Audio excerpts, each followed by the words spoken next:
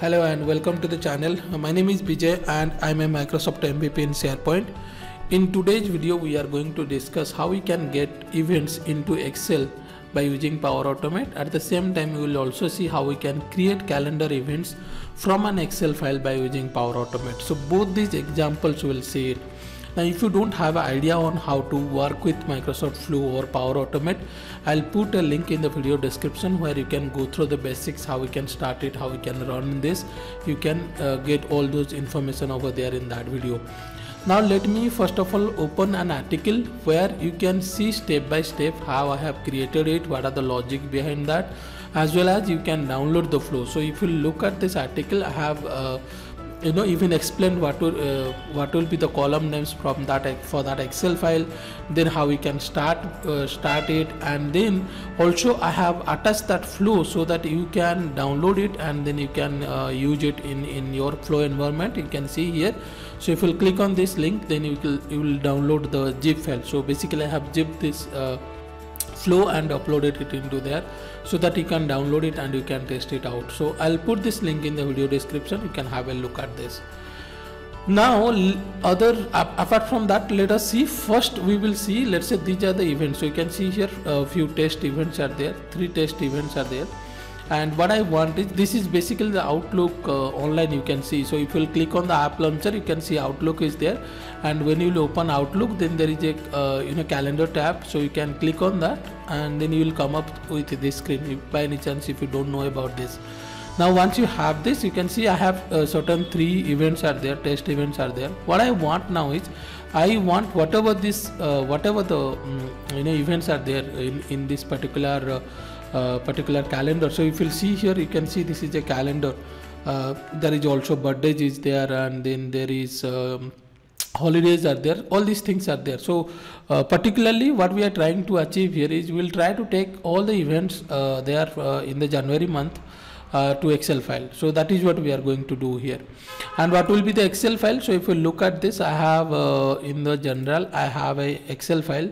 Now look at this, export calendar event to Excel. This is the XLX file, and here you can see event is there, start time and end time is there, body is there, and then hour is there. So this will basically also calculate what is the duration of that event that is there in the Outlook. So all these things are there. Now what I'll do is, I will do flow.microsoft.com. Basically we'll start now. So for that, what I have done is, I have created the flow.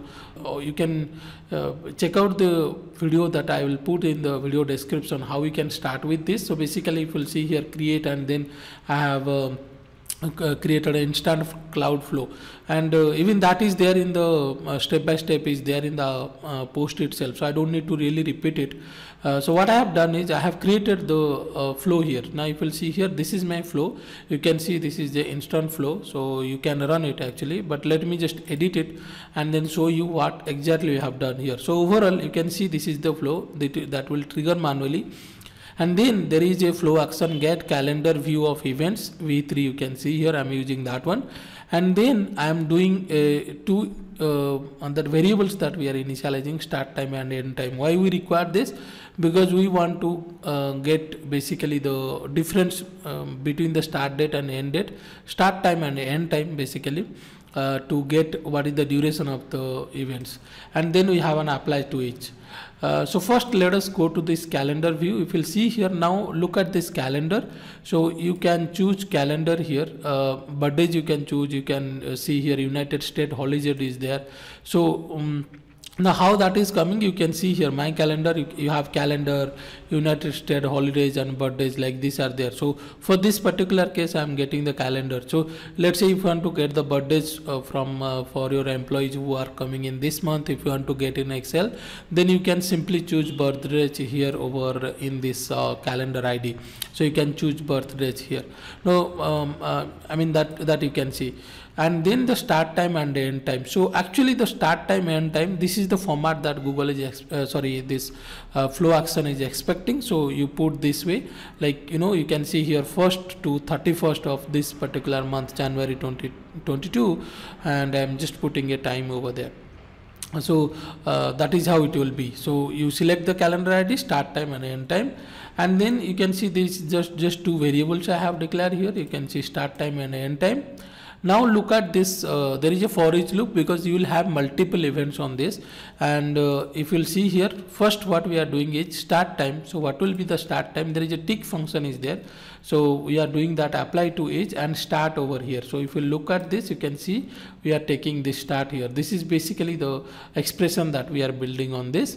Same way for end time, you can see we are using the same thing, except here it is end. So end means this is the end time.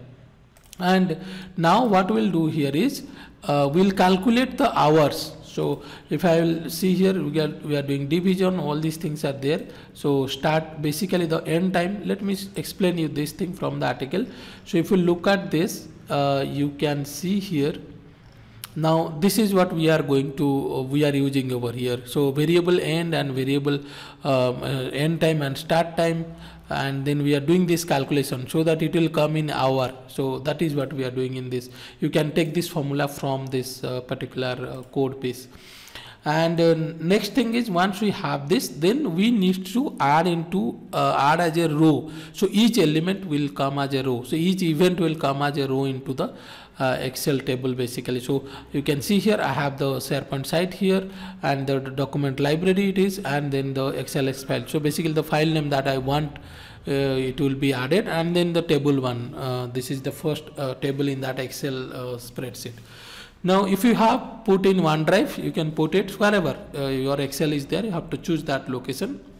And then your event, so basically the subject, start time, end time, so our formatting times, and then subject, which is the body we are taking, and then the hours, the output. So basically whatever we have getting it here, compose get hours. So this will return this output. So this is how we are adding one row. So for each apply to each means it will let's say there are 3 events are there, so 3 times it will run. So this is how the flow is. Anyway, I have already, you can download it, you can test it. Now let me just run one. So you will see here I click on run, and then you can see here run flow. Now you can see the flow run successfully started. So if there will be any error, then it will show you that there is an error. Till now you can see here it is running successfully. So hopefully it will run successfully.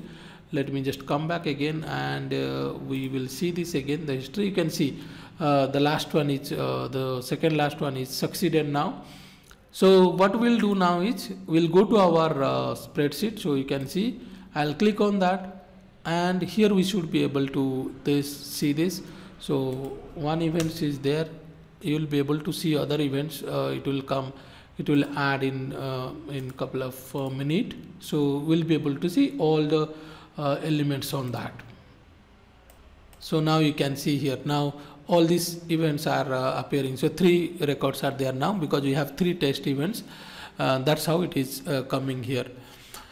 Now next thing we will see is, let's say we have an Excel file. So if I'll go to the same document library, I have an Excel file, create calendar events from Excel. Now what exactly we are doing here is, I have an Excel file, and there are certain events on that. I want, when I'll run this Power Automate, then it should automatically create this in my Outlook. So if you'll see here, now daily meeting, weekly meeting, I have added 3 things over there. This is the format.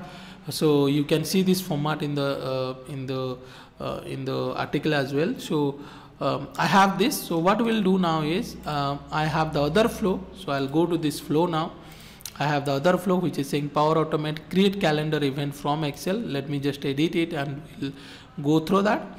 So first of all, we'll read the table. So whatever the table is there. So if you'll see here, now let me just put this the site here. So I will just take this site. This is the site. So I will take this one over here. You can see I have taken this. This is the location basically. So you can see here I have added the location is the SharePoint list URL, and then this is the library, and I have directly it is there in that particular library. So you can see here directly, not in any folder or anything. So you have this is the file, and then this is the table one. And then once we read the Excel, so we have a for each loop, and then there is a create event v4 it is there, this action that we can use. So here we will have to choose the calendar ID. In this case I will choose calendar, and then you can see here event start time, end time, and then this is the UTC time format. So that time zone you can give anything on that. So let me save it. So hopefully it will run it. Now why this was showing like GUID, I'll tell you shortly now. There was a reason for that. So if you'll see here now, let me continue, run the flow. So we have run this flow.